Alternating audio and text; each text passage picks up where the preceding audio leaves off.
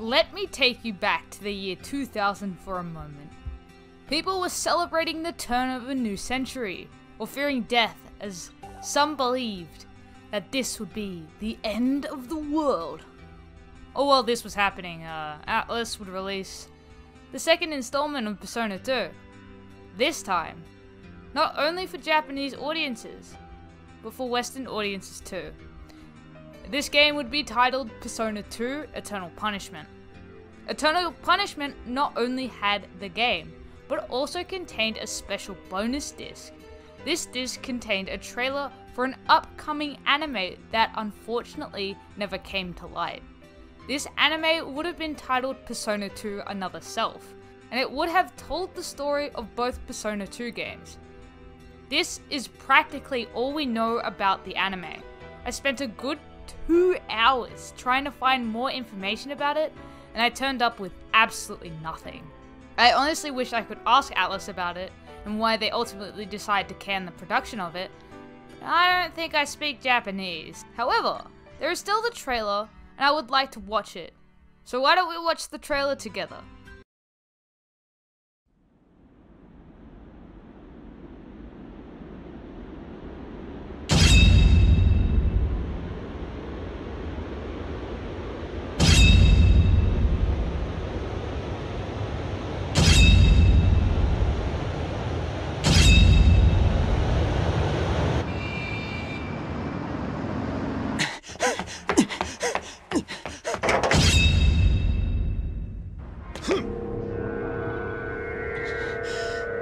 もう逃げられないぞ。観念しろ。何を笑っている。は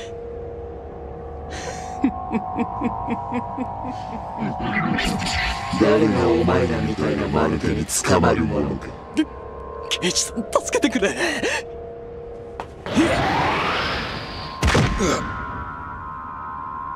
なんだ今のは。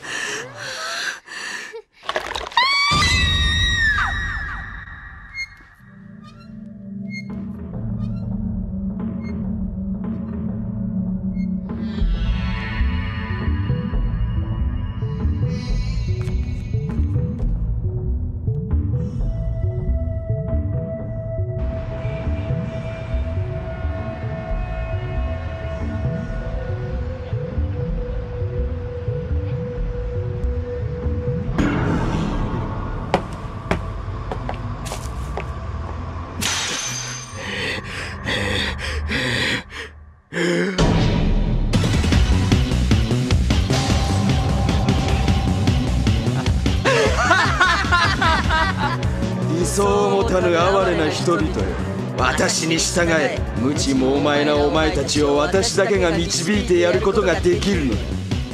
従えぬのならば死ね。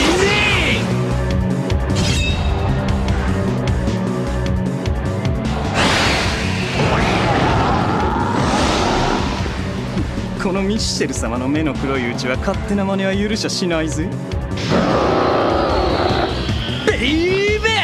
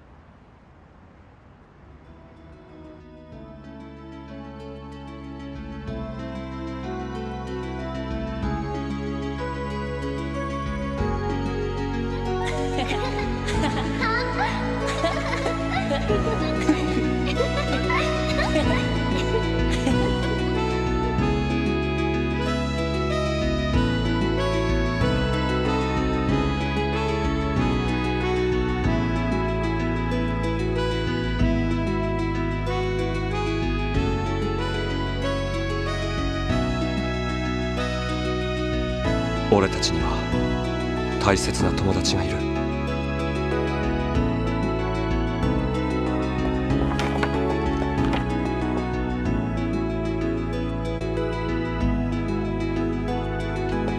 行くわよ、ユッキ。オッケー。夢がある。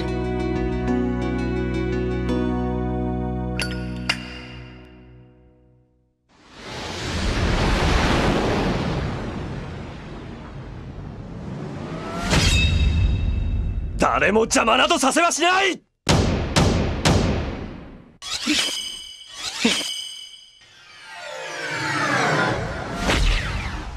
ペルソナ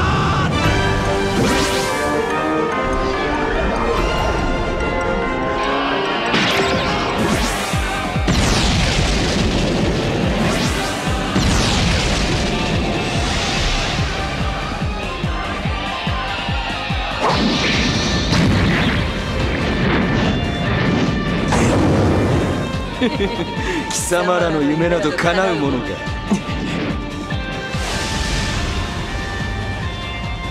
誰一人守ることなどできはしないくせに。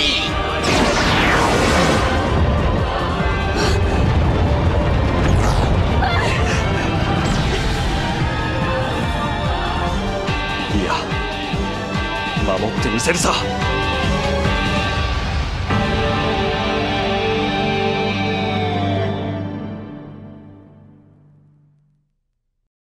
Hey, Atlas, that trailer was really good, and just between you and me, I just like to see if you could continue with it. I know it's like 20 years later, but still, like, that would be a really good anime, and I'd totally watch it. Now, I want to watch it, but it doesn't exist. I'm sad now. I made myself sad. So there you guys have it. Persona 2 was going to have an anime, and it was cancelled. The worst part about it is, for me, that I have no idea why it was cancelled.